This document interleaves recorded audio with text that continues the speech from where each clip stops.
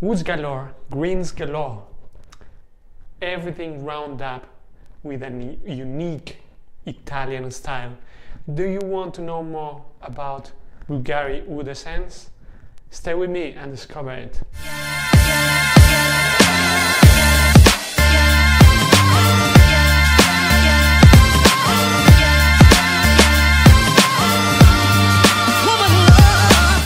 Welcome back. I'm Javier, and today I'm going to be speaking about a very polarizing fragrance, at least in my region, and this is because of its price and its performance. So today we're going to be speaking about Bvlgari Wood Essence, and this fragrance, I'll tell you my first impressions about this and my journey wearing it throughout the lockdown and throughout these very difficult days we've been living. And I'll tell you my pros and cons, and the pros and cons I found wearing this one. First of all, this is a fragrance in the same family of the woody fragrances, and I'll put it into the woody aromatic ones, and so each shares the same category with Acqua di Parma Colonia Intensa, the popular Vacuum Immortale by Argos, and Comme des Garçons Wonderwood. This was created for Bvlgari by the one and only Alberto Moriles, and as many of you know, probably some of you who are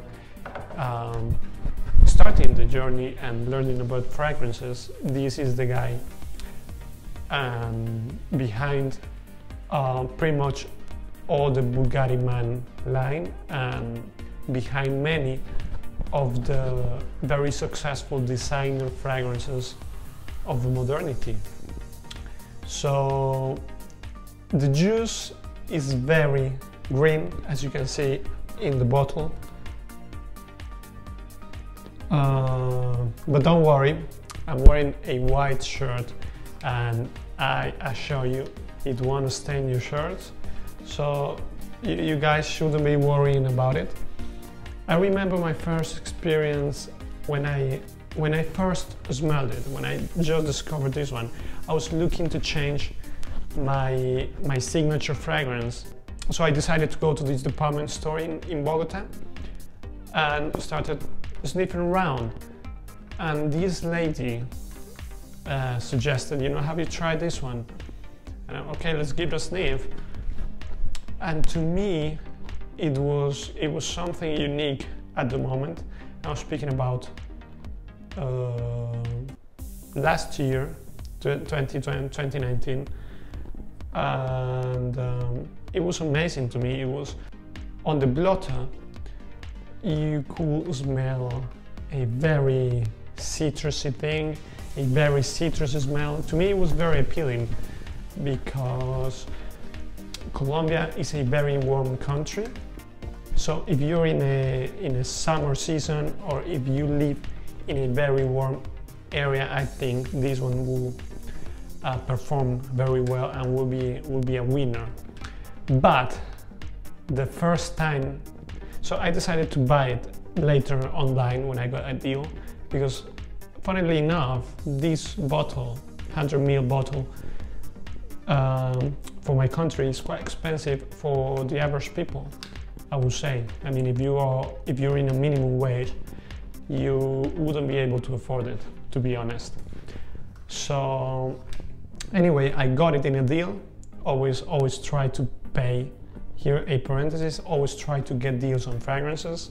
Never pay full retail price unless it comes with a promotion. But most likely you will find it one way or another in a deal, and even with some bargain, with some perks. So anyhow, I decided to buy it. And the first time I wore it, it was quite surprising, because I remember we were watching with my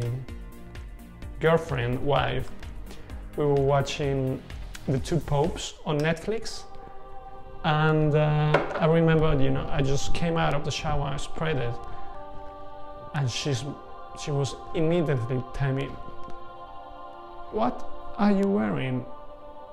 You're smelling like one of these guys." So, you know, it was quite shocking because she associated it with the old man's smell, you know, the Pope. To me, it was a downer. You know, I decided to leave it, you know, in the drawer and probably give it some more time. But yeah, definitely when I first sprayed it as well, I got this old-fashioned smell, very woody. So to me, I didn't feel identified with the fragrance at that moment because I felt it was for a more senior person than. However, I've been giving it a chance this quarantine, and funnily enough, it's been amazing. I've been discovering its nuances, its development throughout the day. And at first spray, today I'm not wearing anything, so I'm just gonna spray it. At first spray, it opens very fresh, to be honest. It has this, yes, this mature smell at the very beginning, the very opening, but then it probably around 30-40 seconds later, it opens very, very fresh, very citrusy. So I found, you know, very fresh, rich elements, very powerful in the opening, but then as the time passes, it is a very cozy fragrance. It's very warming, and it has some resinous accords as well that gives you this warmth and this kind of sweetness around. You know, it balances the citrus opening with the middle woods, and then everything is rounded, in my opinion, by that resinous accord. So you find, of course, lemon and citrus notes at the opening. Fragrantica leaves coriander, but I haven't got it yet. And yeah, to me it was very fresh, and then it developed into very woody scent with cedar notes and with the vetiver, which is also probably around the 30-40 minutes mark. You'll find some vetiver around. It is not very strong one because of the citrus, I think, and because of these resinous smells.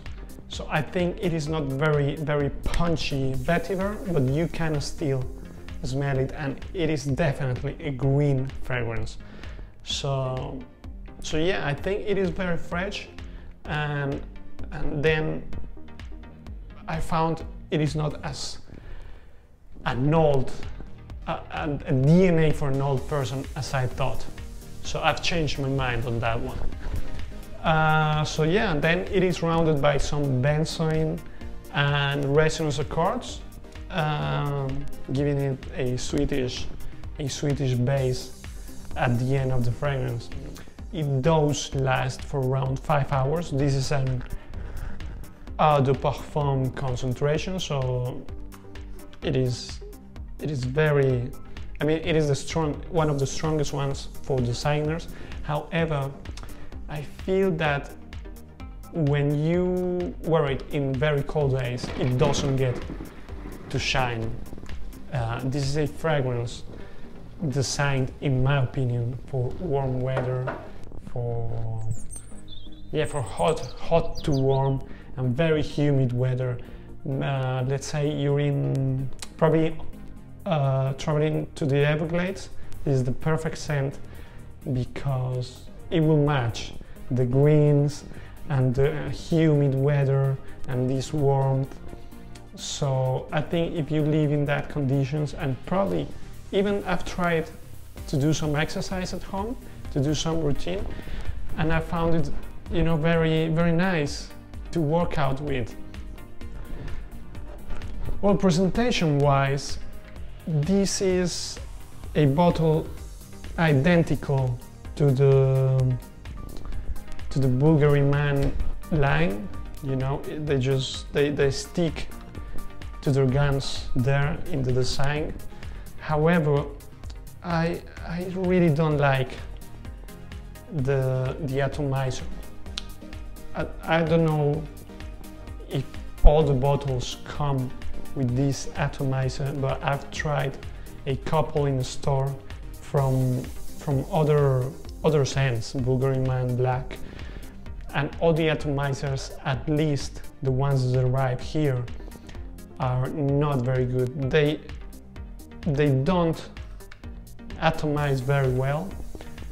In my opinion, they instead of spraying, they squirt. So it is a squirt basically. I'm not sure if you're gonna be able to see this.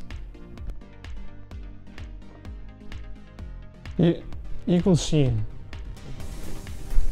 It is a shame because in America and in Europe you can get it for a very reasonable price, but that's a downer. The atomizer is definitely not good there. You can find it in the official Bvlgari site for $113, but of course you can get it at discounters for much less. I think for that amount of money you can get better performing products, better performing fragrances. So if you're a collector, probably yes, get it. If you really love green scents, why not get it? I got it because I loved it at first time on the blotter, but today I think I wouldn't pay full price for this bottle. Probably that would be my advice to you guys. Try always to find a better price wherever in the world you live. Yeah, even though Bvlgari is known for being a luxury designer. Thank you guys for sticking through the end. If you like this video, please give it a thumbs up. Don't forget to subscribe to see more reviews like this. I promise I'll be uploading more often now. And yeah, this is From the Common to the Common Man. Please share your thoughts down below. I want to read your comments on this fragrance. Will you buy it? Have you tried? What can you share about your experience wearing this one? Thank you again and see you next time.